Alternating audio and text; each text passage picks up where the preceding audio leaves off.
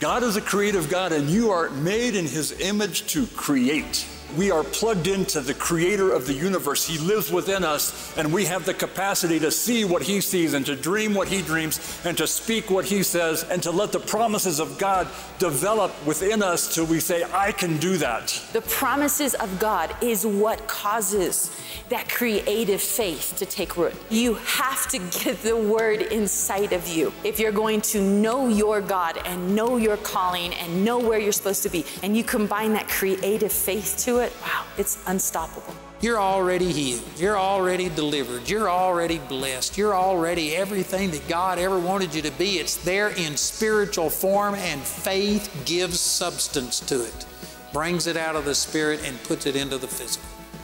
Y'all receive that? Amen. Amen.